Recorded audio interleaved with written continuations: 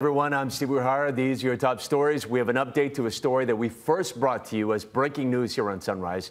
We reported on a hit and run that involved two teens yesterday morning in the Ward area. One of them, unfortunately, has died, and at last check, the driver is still on the loose. The teen who died was 16-year-old Sarah Yara. She was walking to McKinley High School yesterday morning.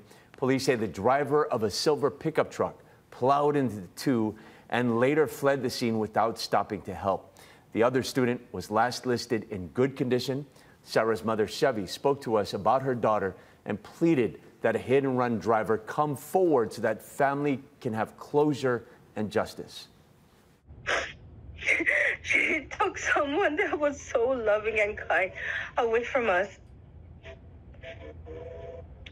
And not only from me, from her twin sister. All she could say all day was her other half is gone.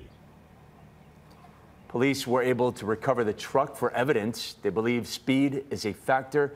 We're going to keep you updated with the very latest on this story. Hawaii residents die of certain liver infections and cancer at a higher rate than the rest of the U.S. That's according to new data analysis from the State Department of Health. It found that in 2019, local residents died of hepatitis B at nearly 3 times the national average, with Asian and Pacific Islanders particularly at risk of this. Liver cancer death rates were also higher. The report calls for additional research, testing, and outreach programs to the communities that are most affected. The state has partnered with Hep Free Hawaii, which aims to eliminate hepatitis A, B, and C in the state by the year 2030. Billy?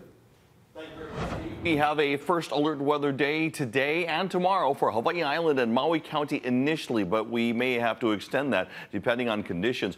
First of all, we're expecting a lot of Kona winds to draw deep tropical moisture from the south. Hawaii Island and Maui County, you could get coming up in the next 48 hours. Maui County, 6 to 12 inches. Hawaii Island, that could be up to 18 inches of rain. Kauai and Oahu, 1 to 5 inches. Here's what today is going to look like. It's going to be cloudy as we start off this morning. 9 a.m. We've got cloudy skies, some isolated thunder showers coming up possible this afternoon with some evening showers as well. More rain coming on Friday.